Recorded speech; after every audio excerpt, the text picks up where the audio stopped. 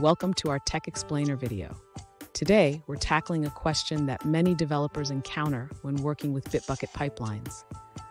Our viewer wants to know how to automatically merge code from the dev branch to the master branch after a successful build. Let's dive into the details.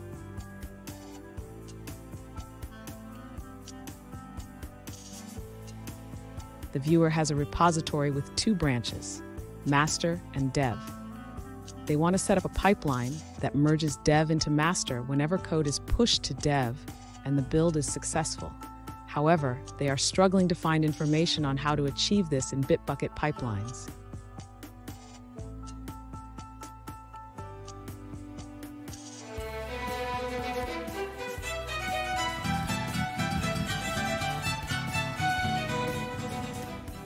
Welcome back to another technical video. Today, we'll be going through your question, answering it, and hopefully finding that solution that you need. Guys, remember to stay just a little bit crazy, just like me, and hopefully get through to that resolution. Let's get started. To automate the merging of your dev branch into the master branch after a successful build, we need to modify your Bitbucket pipeline configuration.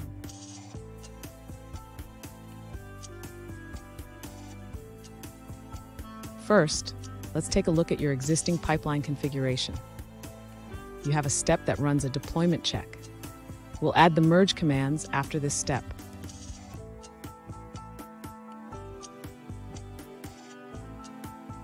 Next, we will add the necessary git commands to fetch the master branch, create it if it doesn't exist, and merge the dev branch into it.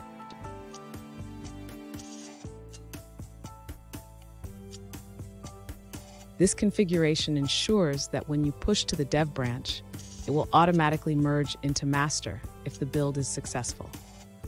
Make sure to test this setup to confirm it works as expected.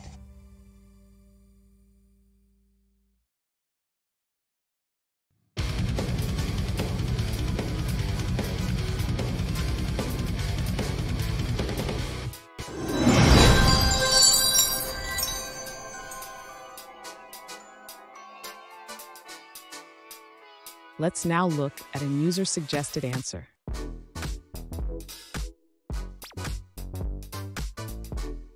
You can merge one branch to another in a Bitbucket pipeline using standard git commands in the script section of your YAML configuration.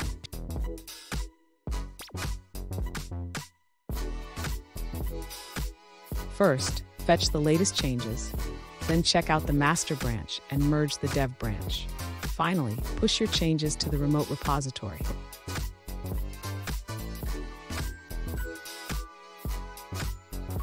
Make sure to handle errors properly, ensuring that a non-zero exit status is returned if the ant job fails.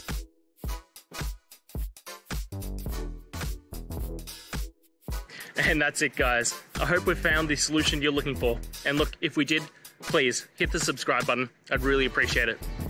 And until the next time you need technical help, I hope you have a good one.